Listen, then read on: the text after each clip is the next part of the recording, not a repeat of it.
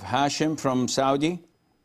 So my question is, if my friend has a birthday party and I don't want to go because I know it's haram, but my parents tell me to go, and maybe they might force me.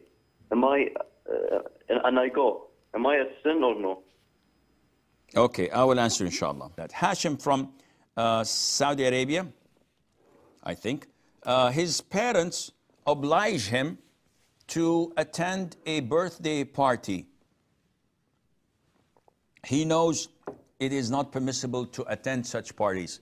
So what should he do if they are forcing him? Nothing. Don't go. You're a man. And the word forcing, we have to look into it. Is it compelling or not? Someone comes to me and says, Sheikh, I was forced to divorce my wife. Does the divorce take place?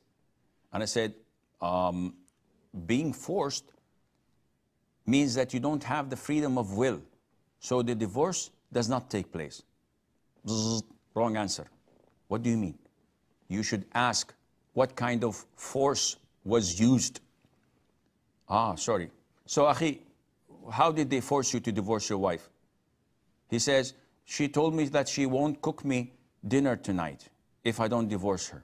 And I was hungry, so I divorced her. This is not forcing. She said to me that she will travel back home next week. So I was forced to divorce her. This is not forcing. A compelling forcing is that when she brings a gun and puts it to your head and says, divorce me or I'll blow your brains all over the place. When she is in the 60th floor and she threatens to throw herself and you know she's crazy and she's going to do that. This is compelling forcing. You divorce and it doesn't take place. Likewise, your parents, what will they do? They hold a gun against your head? No. They will probably say that we will shout at you, we will not give you pocket money, etc. And this is not compelling forcing.